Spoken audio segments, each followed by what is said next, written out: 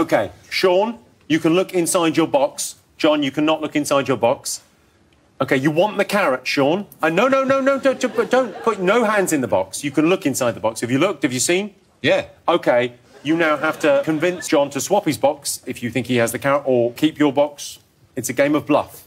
The winner is the one with the carrot. Oh, I'll keep this.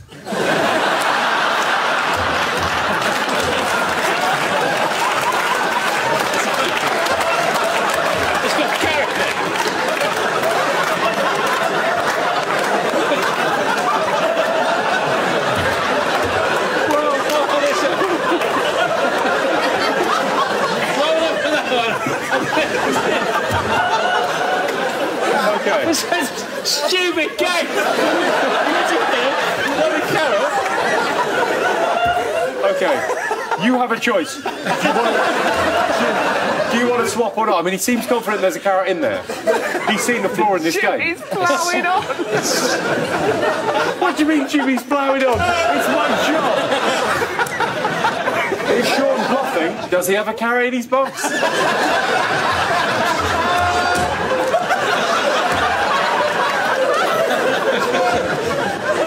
It's a real quandary for me, Jimmy, this. Well, he can choose them, none of them. Yeah, he's allowed to swap if he wants to swap. Why can't I just keep my box? No, he can swap if he wants to swap. I can refuse to swap it. No. You can't make somebody swap something if they don't want to swap it.